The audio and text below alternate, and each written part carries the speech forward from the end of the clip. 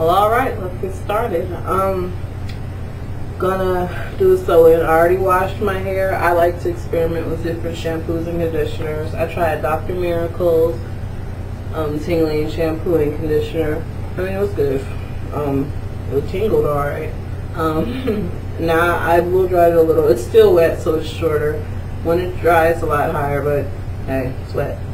It's damp. I dried it a little bit. I don't like to put a lot of heat in my hair. I'm gonna start this hair that I have and this technique that I tried. It was still good. Like, I could have left it in, but I'm going out of town, so I want a fresh look. So yeah, I'm gonna part the hair like that. I'm gonna start right here. I'm just gonna make this a little section of its own, because I've noticed when I you know, it'll start to pull and your edges will start to thin out when you have a lot of tension. So instead of having this connect to a long braid right here, I just make this a simple little side braid. And I don't braid it tight at all. I don't recommend anyone braiding the hair tight. Do not braid your hair tight, because when you put on the net or when you sew it in, you are going to tighten your hair with the track in with the string, and the string will make it so tight if your braid is already tight that it'll pull your hair out. So yeah, we are not the same type. Not at all. I don't braid tight, actually. Well, myself anyways. And I'm gonna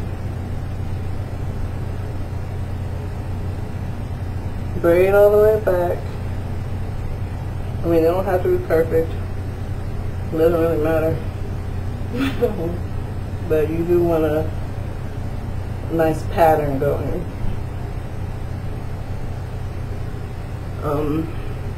I'm just going to show you my braid pattern, and then I'll finish up my hair. Alright, now on this side I'm going to do the exact same thing, and then in the front,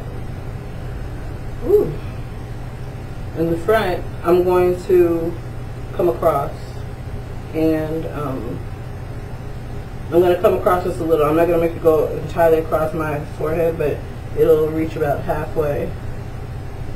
And you can take as much hair as you want. On my ends, I take not that much, but in the middle I'll take a lot more and braid it in. Kind of weird to look in a webcam and do this. It just is.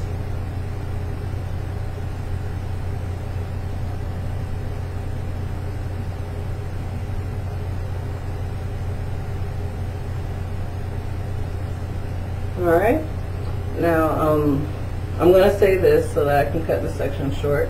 I'm going to braid up my hair, and then I'm going to put a weaving cap on it. Alright, this is the weaving cap. People keep asking me, I'm surprised I don't see them. She looks a mess. But this is the cap.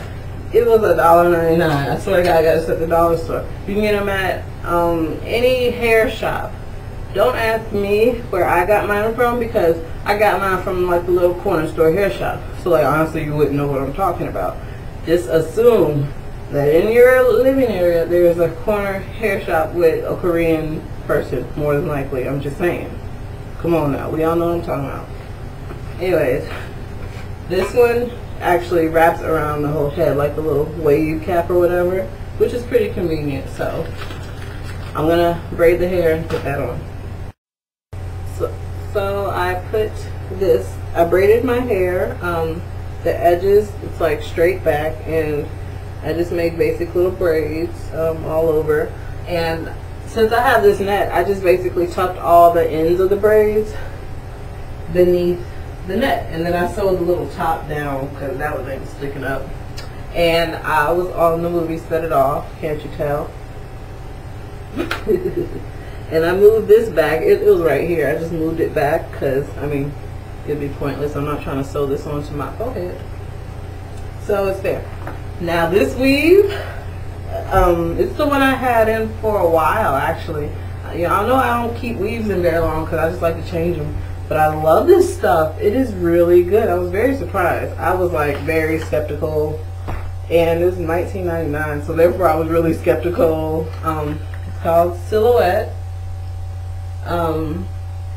It's human hair, alright. I agree with that. And I liked it because even like I put in the spiral rods with this hair, like that video with this hair, and that was a while ago. And then I did a whole bunch of other things with this hair, and all I did was like wash it, and you can wash it like regular hair and maintain it, and it lasted a lot longer. Like Milky Way, it kind of, after you wash Milky Way hair, I don't know if I'm the only one that's had that experience, but it's not necessarily cool.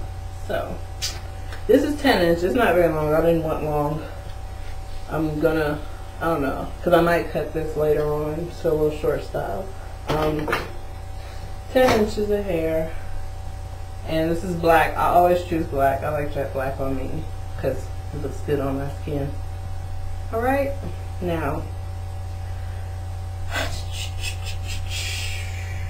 Alright. I'm combing it through with my fingers. Now, you know, you always got to decide what side of the weft you're going to use. The side with the double layered look, like there's a layer on the top and bottom, you want that as opposed to the side, because when it lays down flat, little hairs will spring up, and that's not cool. I don't know if you can see it, but I can see it, and you'll see it when you get a weave.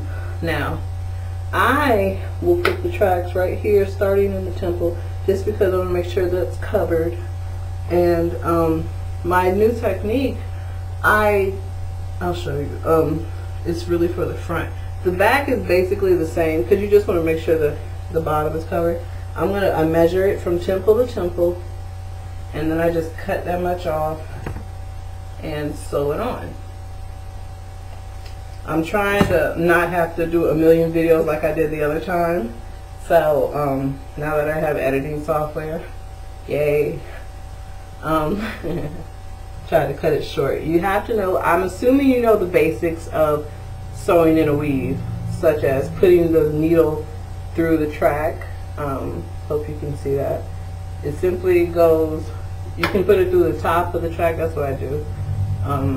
The top section, put it through, and at the, basically I'm estimating the front of the braid, but the convenience of a net is that you don't have to braid on the braid. I mean, sew on the braid. Like, say you wanted, you could sew right here, as opposed to if you didn't have a net, you would have to sew strictly on the braid. With a net, you can sew wherever you want.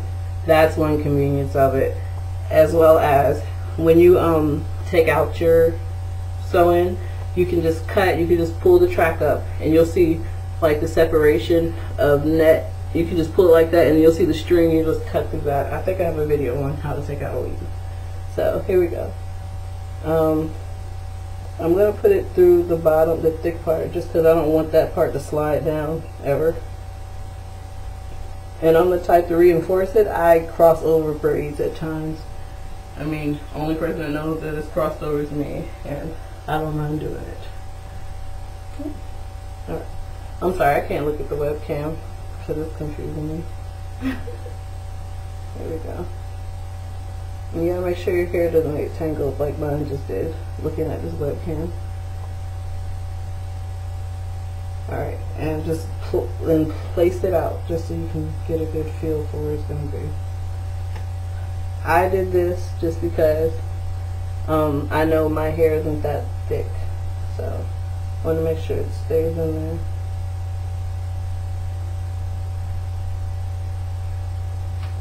That is a good technique. Go through double braids. Oh man, can y'all see like this? Like y'all can really respond. Hope y'all can see that.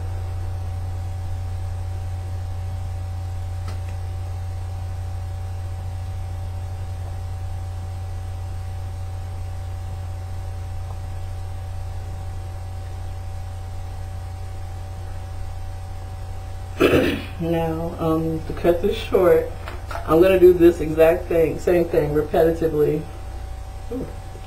over through this entire track. Always make sure that your track is straight. I'm going to sew this all the way around, cover the bottom, and bring it around to the temple. Alrighty?